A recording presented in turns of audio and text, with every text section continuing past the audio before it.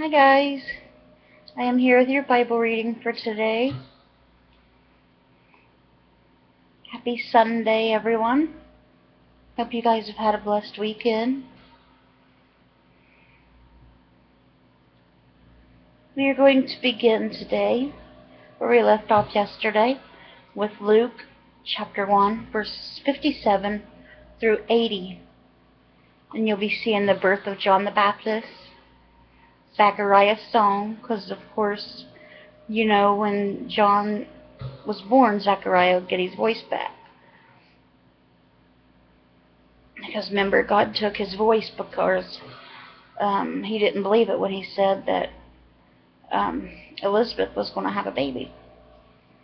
So he made him mute until John was born. So let's get into this.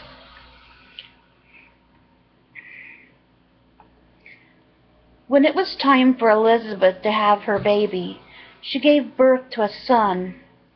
Her neighbors and relatives heard that the Lord had shown her great mercy, and they shared her joy.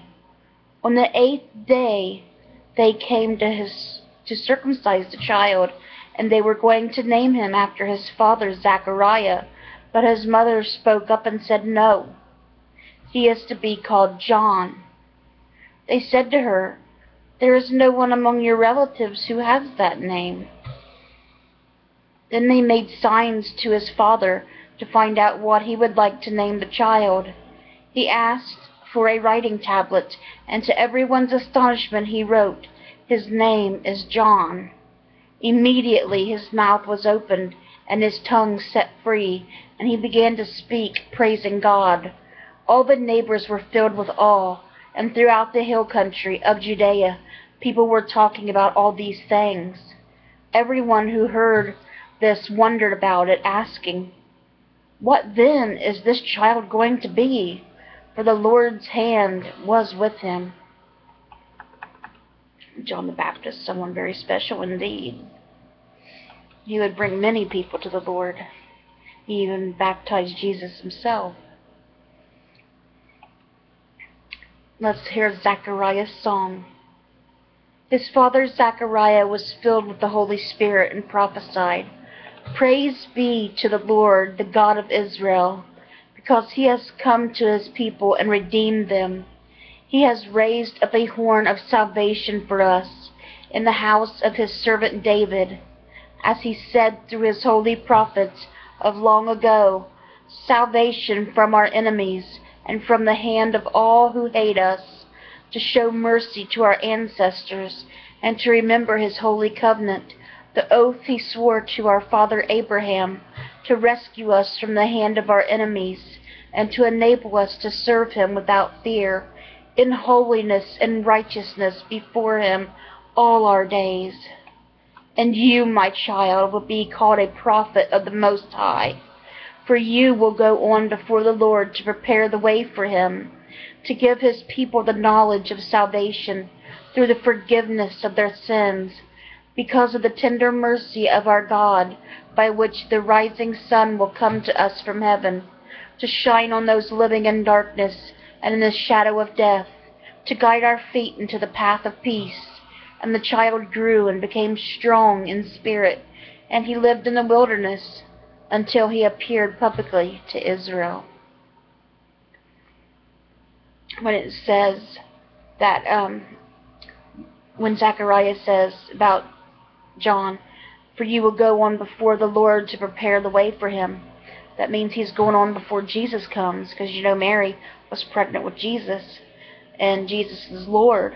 So John the Baptist was born first to go ahead of Jesus, to get people prepared, to tell them the kingdom of the Lord is at hand, and to save many people, so that he prepared the way for Jesus to come, to let them know that the Lord was coming.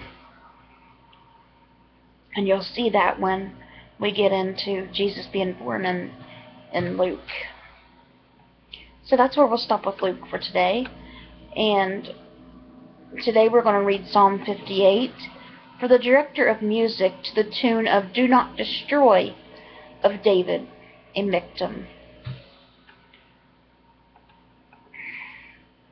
Do you rulers indeed speak justly? Do you judge people with equality? No. In your heart you devise injustice, and in your hands mete out violence on the earth. Even from birth the wicked go astray. From the womb they are wayward, spreading lies. Their venom is like the venom of a snake, like that of a cobra that has stopped its ears, that will not heed the tune of the charmer, however skillful the enchanter may be. Break the teeth in their mouths, O God. Lord, tear out the fangs of those lions. Let them vanish like water that flows away. When they draw the bow, let their arrows fall short. May they be like a slug that melts away as it moves along, like a stillborn child that never sees the sun. Before your pots can feel the heat of the thorns, whether they be green or dry, the wicked will be swept away. The righteous will be glad when they are avenged. When they dip their feet in the blood of the wicked, then people will say, surely the righteous still are rewarded. Surely there is a God who judges the earth. And that was Psalm 58.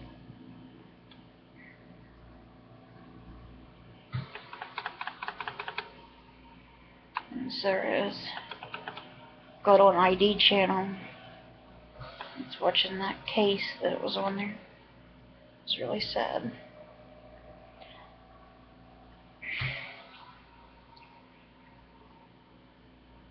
Proverbs chapter 11, verses 12 and 13 today.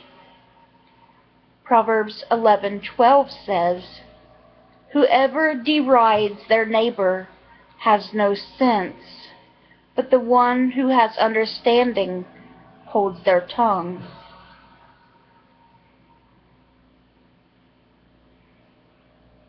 If you don't have nothing nice to say, don't say it at all. Do not talk bad to your neighbors.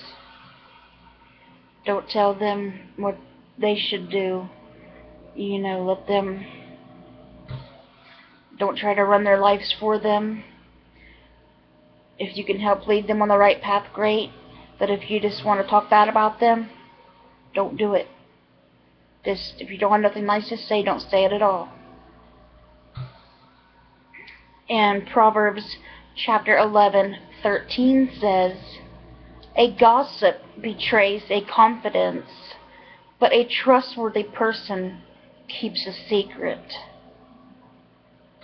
How many fights are started by someone saying, by gossip, by someone saying, this person said this about that person, and then that person goes and tells that person that this person says, they said this about you, and this person's like, in keeping with the secret also, I'll tell you this, but don't tell nobody else.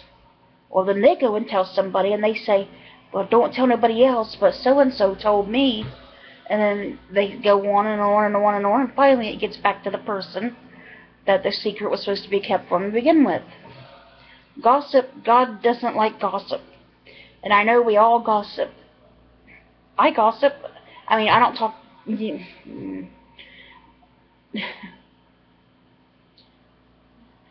We all gossip. We all judge people even though we're not supposed to. I say things. I gossip with my aunt on the phone about certain people in my family that do bad things that I wish they wouldn't do, and God doesn't like that. I'm getting better at that. I'm getting better at not doing that. I'm trying just to avoid that altogether. And that's what God wants. God doesn't like a gossip, and I do not. And we are all guilty of that, whether you want to admit to it or not. You know, we're all guilty of gossiping. And yes, so I try not to talk about anybody badly, anyways.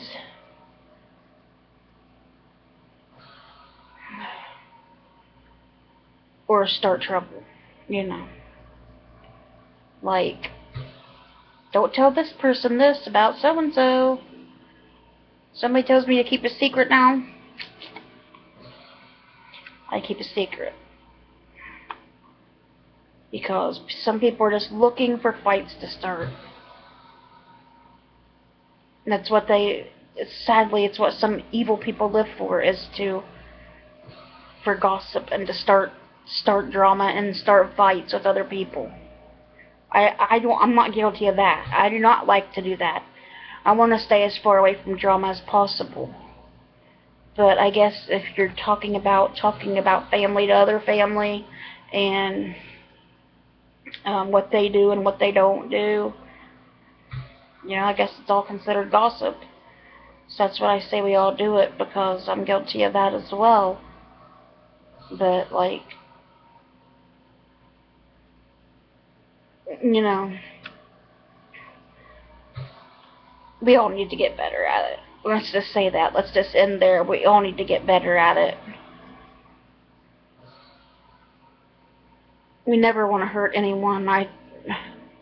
I never try to hurt anyone.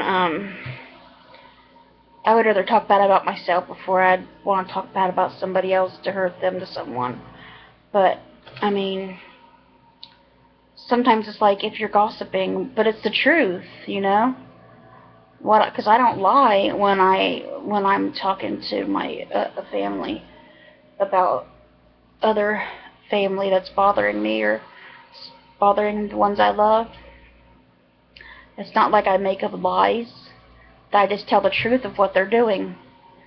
So I don't understand if that's just like communication, or that's considered gossip as well. I would say it's considered gossip. But it's like, if we don't do that, what are we supposed to talk about with each other? Of course, there's many things we could talk about, but it's just in people's nature, naturally, that when you grow up around it all your life, around everybody's ends up talking about each other, gossiping, whether it's good or bad, about somebody. So we all need to work on that, myself included.